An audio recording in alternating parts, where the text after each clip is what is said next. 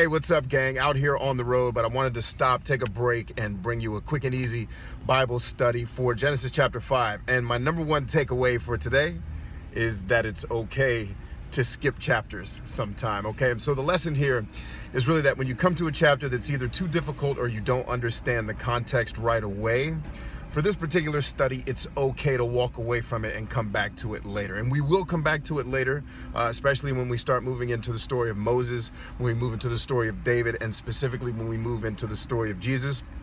But for right now, a chapter full of a lineage that's outside of context because of the way that the Bible is structured is not really going to be ultimately helpful to you. So I wanted to make this video to encourage you that sometimes when you come to something that just doesn't make any sense, stuck out of time, it's okay to skip it, continue reading, and then come back to it at another time, or maybe even look up some surrounding information, some of the context on the internet or in a concordance or something like that. So not to say that Genesis chapter 5 isn't important, because it very much is, but for the purposes of this study, it's okay to skip and move on to chapter 6. Hope I was able to encourage you that sometimes it's okay to do things differently than the way you were probably taught as a kid.